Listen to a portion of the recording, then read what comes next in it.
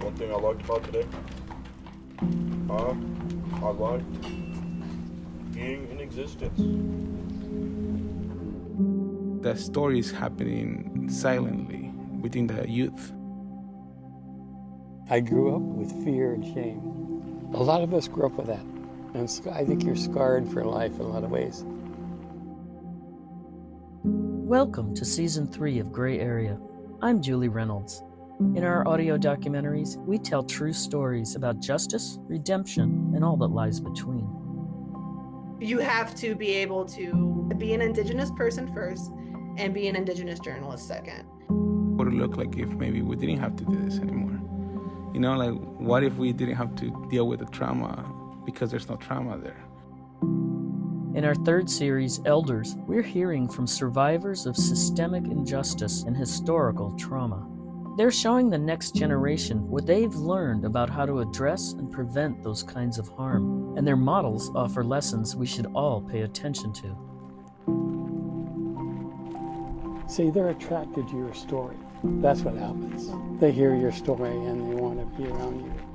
We were ICWIS children, and we both fought for the same cause to get kids back in homes. The first episode of our new season is titled Uncle John, and it's produced in partnership with the Imprint. This full-length audio documentary is part of a special project showing how Indigenous elders are tapping the healing power of horses to address trauma and addiction in Native youth.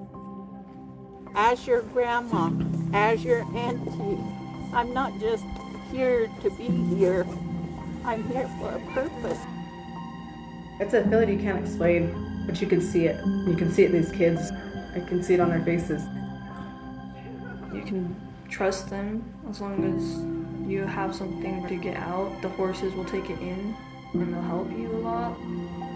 Those stories of joy or of triumph, or those stories of just pure silliness. You know, how do we create space for this? Yo, he can tell you're the baby. That's true. This is true. Yeah. See, look. You can pet him. You can pet him. When these youth see themselves, hopefully they remember their sacredness. No, he will not bite you. He loves you. See, look, he nuzzles. We didn't have any of that when I was a kid. So horse racing is part of all that. It's part of that Indian pride and identity blossoming, just blossoming. Subscribe now and tune in April 3rd for the premiere of Episode 1, Uncle John. And catch up on the first 2 seasons of Gray Area on Apple Podcasts or wherever you listen to fine audio. Uncle John was produced by Nancy Marie Spears, Mara J. Reynolds, and me. For show notes, visit grayareapodcast.com. That's gray with an A.